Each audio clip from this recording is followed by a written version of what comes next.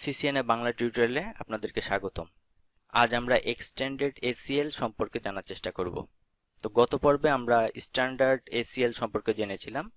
সেই ক্ষেত্রে আমরা এই PC3 অর্থাৎ যেটিতে কিনা 192.168.100.35 IP অ্যাপ্লাই করা ছিল, সেটি ব্লক ছিল এই ইন্টারফেসে অর্থাৎ FA0/0 ইন্টারফেসে আমরা স্ট্যান্ডার্ড ACL কে অ্যাপ্লাই করছিলাম। সেই ক্ষেত্রে কিন্তু এই PC3 অর্থাৎ এই পিসিটা কিন্তু এই সার্ভার এবং এই পিসি কে পিং করতে পারছিল না, অর্থাৎ এই পিসি যাই প্যাকেট থ্রো করছিল না কেন সেটা এসে ব্লক হয়ে যাচ্ছিল এই ইন্টারফেসে অর্থাৎ FA0/0 ইন্টারফেসে।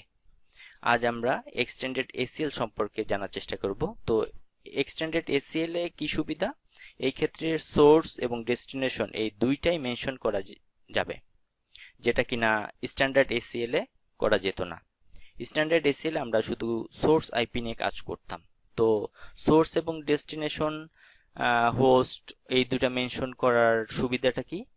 এই পিসি কে আমরা চাচ্ছিলাম যে এ শুধু এই সার্ভার অর্থাৎ 100.98 কে পিং করতে পারবে না। সেই ক্ষেত্রে কিন্তু আমার এই যে পিসি 100.99 এটা ব্লক হওয়ার কোনো দরকার ছিল না। তো সেটাই ছিল কিন্তু স্ট্যান্ডার্ড ACL এর লিমিটেশন। এক্সটেন্ডেডের ক্ষেত্রে আমরা এ কে শুধু এর ক্ষেত্রেই ব্লক করব, অর্থাৎ এই শুধু পিং করতে পারবে না এ কে, অর্থাৎ এ কে কিন্তু পিং করতে পারবে। তো সেই ক্ষেত্রে আমরা কি করব একটু খেয়াল করে দেখুন। এ যখন প্যাকেটটা থ্রো করতেছে তখন কিন্তু এই ইন্টারফেস দিয়ে বার হচ্ছে, অর্থাৎ ফার্স্ট রাউটারের FA1/0 ইন্টারফেসে। তো সেই ক্ষেত্রে আমি যেহেতু হোস্ট টু হোস্টকে মেনশন করতে পারতেছি, অর্থাৎ সোর্স হোস্ট এবং ডেস্টিনেশন হোস্টকে এখানে মেনশন করে রাখতে পারতেছি, তো এই ফার্স্ট রাউটারের FA1/0 ইন্টারফেসেই কিন্তু আমি এক্সটেন্ডেড ACL কে অ্যাপ্লাই করলেই হবে। সুতরাং এই ক্ষেত্রে কিন্তু আমার এই দুইটা রাউটার পার হয়ে এই ইন্টারফেসে অ্যাপ্লাই করার কোনো দরকার নেই। তো চলুন আজ আমরা দেখি যে সিসকো রাউটারে কিভাবে এক্সটেন্ডেড ACL কে অ্যাপ্লাই করতে হয়।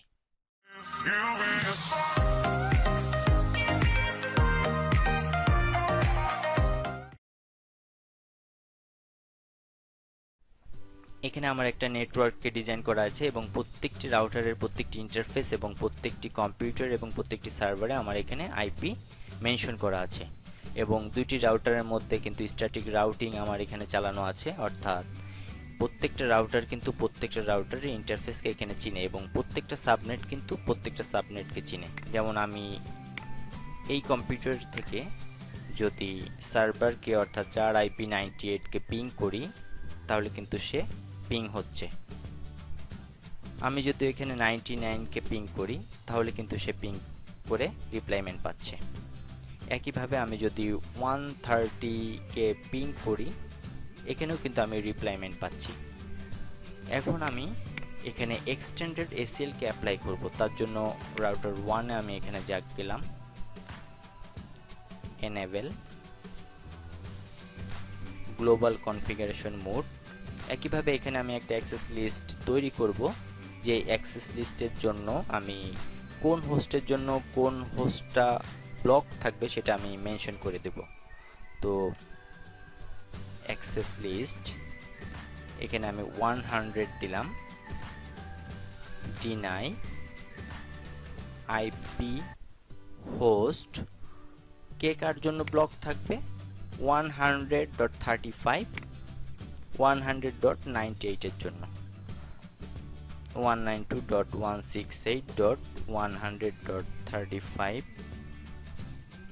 দেন হোস্ট 192.168.100.98 আর বাদ বাকি প্রত্যেকটা হোস্টের জন্য এখানে কি হবে পারমিট থাকবে। তো একইভাবে এখানে access list access list 100 permit any এখানে IP কথাটা লেখা লাগবে, IP any এখন এটা অ্যাপ্লাই করব আমি ফার্স্ট রাউটারের FA1/0 ইন্টারফেসে। তার জন্য INT FA 1/0 ইন্টারফেসে আমি গেলাম, আইপি অ্যাক্সেস গ্রুপ 100। এখানে কিন্তু আমি ইন কথাটা লিখবো। কেন ইন কথাটা লিখবো? আমি কিন্তু এই ইন্টারফেসে আমি অ্যাপ্লাই করতেছি, তো আইএন WR। এখন আমি 100.35 যে পিসি অর্থাৎ PC3 থেকে সার্ভারকে পিং করে দেখি।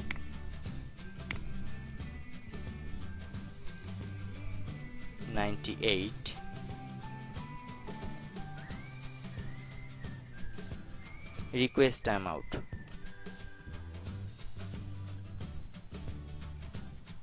অর্থাৎ সার্ভারকে কিন্তু সে আর পিং করতে পারতেছে না। এখন আমি ওই সেম সাবনেটের 99 যে কম্পিউটার অর্থাৎ 100.99 যে কম্পিউটারে অর্থাৎ PC4 এ আইপি দেওয়া আছে সেটাকে আমি পিং করি।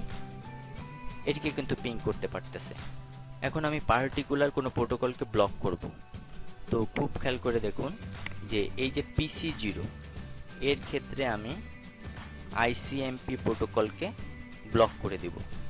অর্থাৎ এই যে কম্পিউটার যেখানে IP 192.168.100.2 আছে সে এই সার্ভারকে পিং করতে পারবে না, বাট তার ওয়েবসাইটকে অ্যাক্সেস করতে পারবে।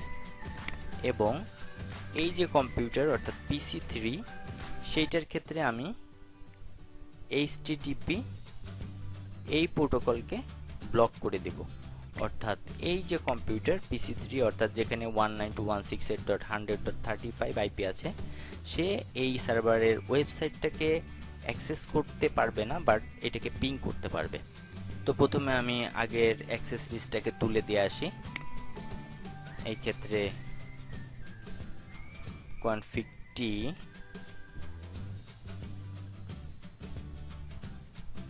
no access list 100। এখন কিন্তু কোনো অ্যাক্সেস লিস্ট আর কাজ করবে না। এখান থেকে আমি যদি এই সার্ভারকে অর্থাৎ তার ওয়েবসাইটকে অ্যাক্সেস করতে চাই আমি কিন্তু অ্যাক্সেস করতে পারতেছি। আবার এখান থেকে যদি আমি তাকে পিং করতে চাই পিং করতে পারতেছি। একইভাবে এই পিসিতে যে আমি যদি সার্ভারকে পিং করতে চাই পিং করতে পারতেছি। এবং যদি তার ওয়েবসাইটকে অ্যাক্সেস করতে চাই 192.168.100.98 অ্যাক্সেস করতে পারতেছি। তো এখন আমাদের কাজ হবে এই পিসির ক্ষেত্রে আইসিএমপি কে ব্লক করা এবং এই পিসির ক্ষেত্রে এইচটিটিপি প্রোটোকলকে ব্লক করা। তো আমি রাউটার 1 এ চলে যাই, গ্লোবাল কনফিগারেশন মোড, দেন অ্যাক্সেস লিস্ট আবার আমি এখানে ক্রিয়েট করব। অ্যাক্সেস লিস্ট 100 ডিনাই করব কার জন্য? আইসিএমপি প্রোটোকলের জন্য, অর্থাৎ সে যেন পিং করতে না পারে। কিন্তু কে করতে পারবে না? হোস্ট তার আইপি নম্বর, এ পারবে না পিং করতে। তো এর আইপিটা হচ্ছে 192.168.100.2। কোন হোস্টের জন্য? সার্ভারের জন্য 192.168.100.98।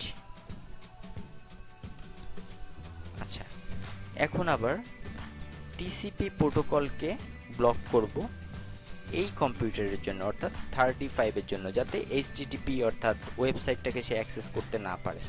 তো অ্যাক্সেস লিস্ট 100 ডিনাই, এই ক্ষেত্রে আমি দিলাম টিসিপি হোস্ট 35 98 এর জন্য।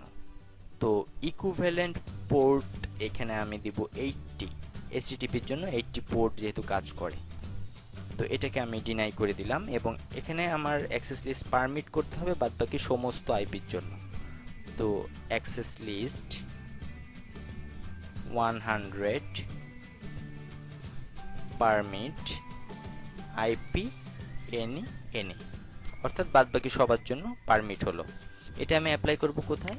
এই যে এই সিরিয়াল ইন্টারফেসে আমি অ্যাপ্লাই করব অর্থাৎ S2/0।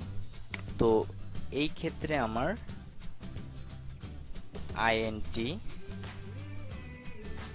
S2/0 এই ইন্টারফেসে আমি গেলাম। এই ক্ষেত্রে IP অ্যাক্সেস গ্রুপ 100 আউট।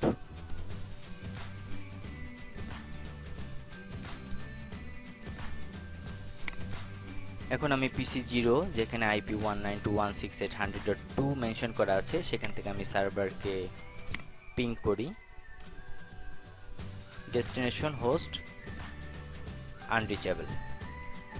এখন এখান থেকে আমি তার ওয়েবসাইটকে যদি অ্যাক্সেস করতে চাই, ওয়েবসাইটকে কিন্তু আমি অ্যাক্সেস করতে পারতেছি। এখন আমি PC3 যেখানে 192.168.100.35 IP চলছে সেখান থেকে আমি সার্ভারকে পিং করি। আমি কিন্তু এখানে রিপ্লাইমেন্ট পাচ্ছি। এখন আমি সার্ভারের ওয়েবসাইটকে যদি অ্যাক্সেস করতে চাই,